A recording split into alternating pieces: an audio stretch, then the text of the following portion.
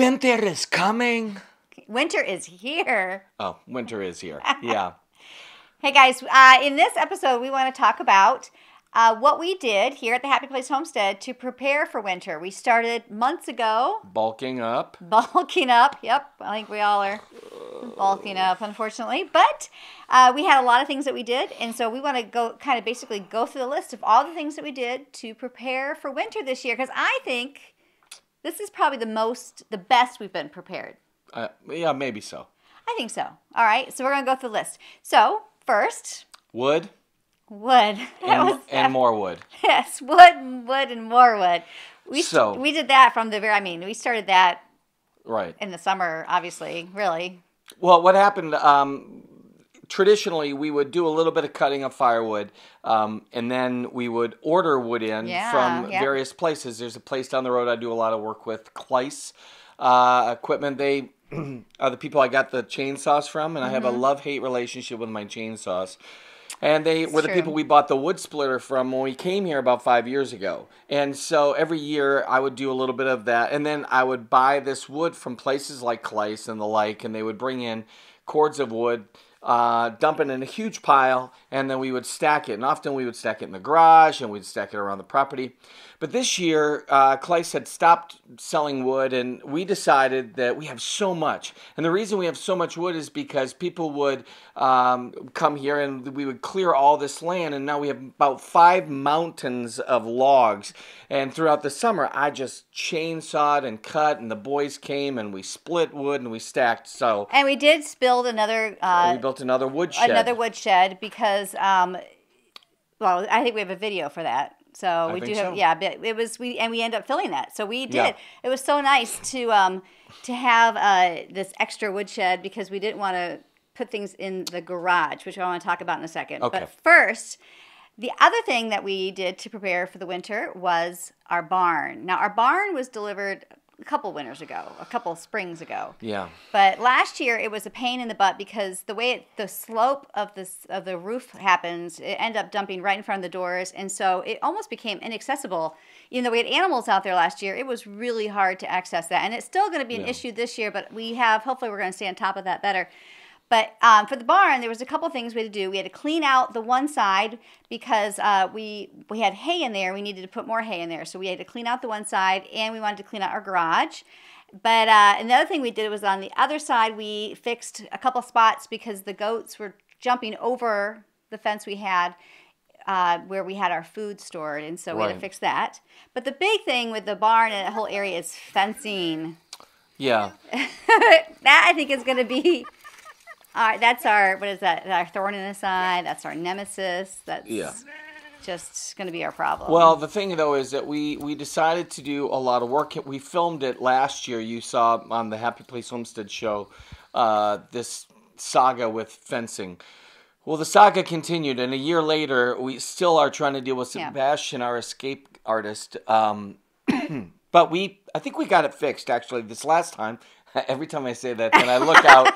And there's, Sebastian wandering around. But I think we did get it fixed this time. I think we did pretty good. Yeah, so it's just been constant reinforcing the weaker areas. Right, so that's been an ongoing saga. Yeah. And we will continue But that was important to have that taken care of for winter because I think we have a goat that's pregnant. And the last thing we want is them to be wandering around and not protected during the winter. Because while it's not as cold as the Dakotas and some of the places, in the United States that get subarctic levels of cold, we have a lot of snow. And it's easy for an animal to get kind of trapped. And so we wanted to make sure that they had a dry place. And it's interesting, though, the animals, they are geared up for their climate. So what's fascinating about sheep, goats, I don't know if it's the same for cows, but I would think so, is that there's an enzyme released, I think, when they eat, which warms them from the inside out, which is so fascinating to me. That's really cool. Yeah, it's kind of like menopause.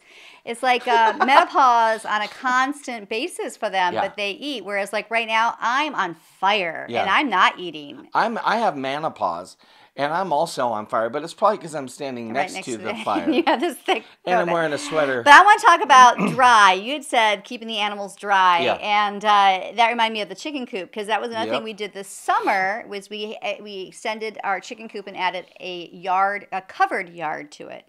Right. But the problem we've noticed early on, as soon as fall really kicked into gear, was that the ground within the chicken yard is too low. So all the water just flooded in and it became a pool almost. And so we need to add to that. But this is my frustration with winter, is that the chickens, I wanted them in the chicken coop for the winter because they make a mess of the barn. And now they're not in the chicken coop because the yard is a mess. So, I mean, it's an ongoing saga. Anybody who does any type of homesteading probably realizes it's just one thing after another. You think you get something fixed and it's not right. You have to keep tweaking. It's a constant struggle of tweaking and fixing and perfecting. Now, let's talk about animals, though, was food. We wanted to stock up, and so that we felt prepared. Let's get a lot of this. So one was grain. We needed to get grain for the goats and the sheep and the pig and the chickens. And so we do have a local place that we like to go to. JJ Feed. We love supporting local farms and local industry, and so he's there. It's fresh, and so we were able to stock up and just fill up the car. It smelled. We've been going there for many years, and we've tried a number of different things with feed. Feed for us is, generally speaking, supplemental, and what I mean by this, predominantly they're eating grass. They're grass-fed animals. That's what we try to get. So that's why we have sheep and goats. They'll eat all the poison ivy and the leaves and the branches of things. Branches of wisteria bushes that they're not supposed to eat. That's true. Chickens, the like. But when it comes to winter again, because obviously the snow has covered it all, we do get the hay. We order that in. We ordered a lot this year. We got a lot. Yeah, that truck came in full. It was awesome, huge. Though. Yeah. And then feed. And so those two things will keep us through the winter. To be honest, I think that it goes from, for us, October, it's about 6 months, half the year, we have to be prepared. While we may not need it entirely, we have to be prepared for the possibility of including supplemental grains and hay and stuff. The hay especially, because the grass is. There's no telling. So we just entered December, and just until the other day, there was still grass on the ground that the animals could access. But unfortunately, I think from now until maybe even March or April, we won't really need the hay, right? See the grass. The thing is, the guy who brought the hay, I met him a couple of years ago. He is a mailman, and he delivered mail. And I don't know, wow, I just was carrying on, which normally, again, I don't just carry on conversations with mail people, but this particular guy was bringing up stuff. We were talking. He must have seen me doing something, and he said that he also has a little farm, and I said, I'm looking for hay, and long and the short of it was, he's like, I can sell you hay, and I'm thinking, my gosh, this is great. So for 2 years now, I've gotten this hay from this guy, and it's so good, but what a random conversation. That's the kind of thing about living in, I think, rural areas, is that so many people, if they're not involved in it directly, they know somebody is who can help you out, and I love that about the homesteading community, is that there's a lot of back and forth and help. Actually, funny enough, one of the things too that we got prepared to not use was the tractor, and we got it going, and now it's parked. But funny enough, on social media, I'm on this page for 4 to 8 ends, and it's a whole bunch of nerds just talking about their tractor, and I love that about the community of homesteaders and people who love tractors or the like, and we can just sit and nerd out together, and if you don't know it, somebody else does, and it's it's just a place to share information. I love it. So when you said tractor, I thought you were going to talk about your snowblower. I don't even want to talk about. I hate that thing. We just got that redelivered with it was the lawnmower tractor that has the snowblower. But it's a pretty big deal. Like, you would think it's going to be perfect. Yeah, but the problem is it's too front heavy. The problem is it's horrible. It never works. It's never worked right. It has a monster snowblower thing in it, but the problem is the wheels spin. And I know what you're thinking. Well, you need to weight down the tires. Duh, I have. We've done that, and it doesn't work. You name it, we've done it. It's just, I don't know what the deal is. The snow here. Yeah, I was thinking maybe it's the quality of the snow. Or maybe I'm trying to drive that thing like bat out of hell, and I think that somehow or another I'm just going to get done with this as fast as I do the lawn. But all I'm saying is I hate it. Yeah, so see, we live in Syracuse. We're north of Syracuse, so people in Syracuse say, yeah, we get a lot of snow, but we don't get nearly as much snow as those people a little north of us. Those people a little north of us, that's us. That's who they're talking about. So we average about 120 inches of snow a year, even though I don't think we've actually seen that in the years that we've lived here. Well, this is a good start so far, but dealing with snow, preparing for winter is a big deal. And snowblower is a nice idea, but we did put the blade on the four-wheeler, right. So that proved to be useful the other day. That was pretty good. See, traditionally, I'll try the blade on the four-wheeler, but again, the tires, the tires, and so you inevitably have like 2 or 3 kids having to push you on the equipment, which is antiquated. So in the end, every year we get a guy that comes and just plows. Mm-hmm. And so what I'm doing is, again, we're back to the word supplemental. I'm just trying to supplementally kind of contribute to cleaning out a few extra places that the truck Yeah, so you're not plowing the whole long driveway with a four-wheeler.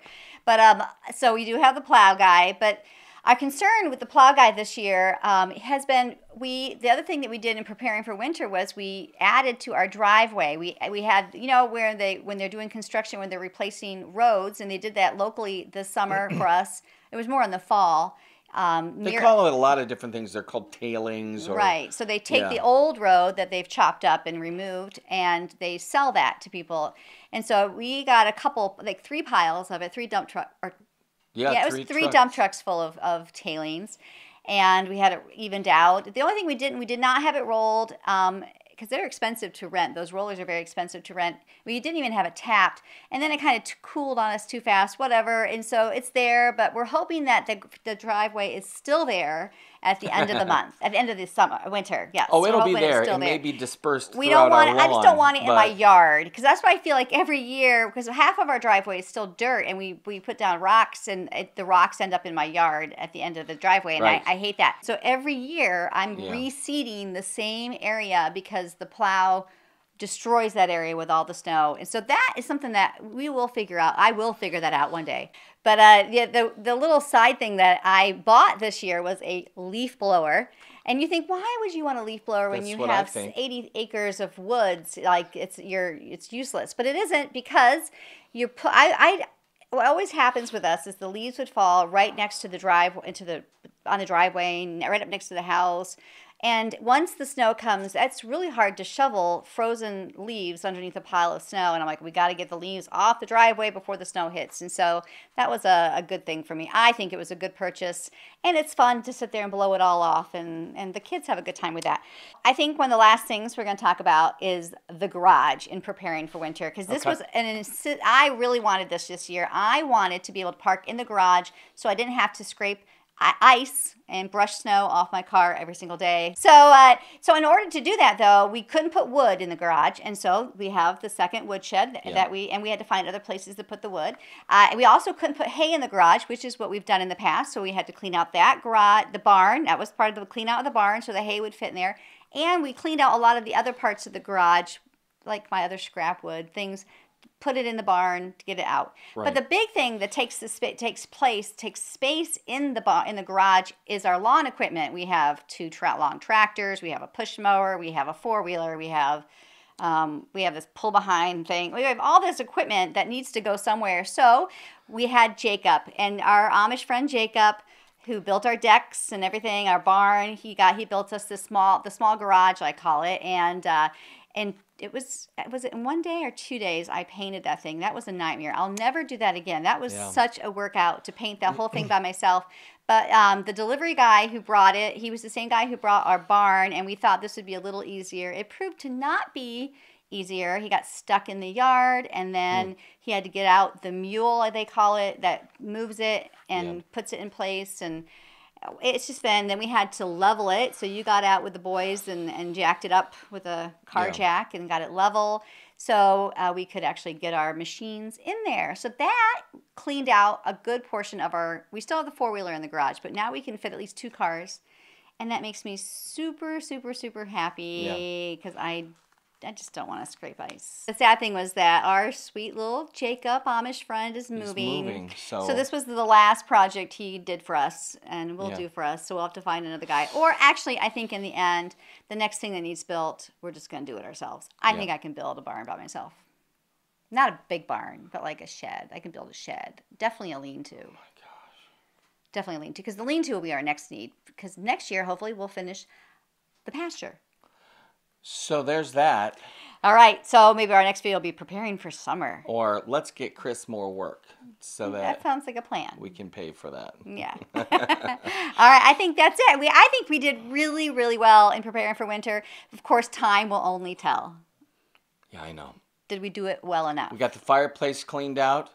We got plenty of wood. I got my overalls. Yeah, you got overalls. So I think we're ready. We got good boots and some socks so I can walk out and not freeze my tushies. Or my toes. Not my tushy. My toes. And you have multiple tushies? I have multiple. Yeah, it looks like I have multiple tushies sometimes, but it's only one. We're going to work on our tushies. All right. See you later. All right. Thanks for watching. And don't forget to subscribe, please. Smash that subscribe button. Yeah, and share. All right. Thanks. Bye.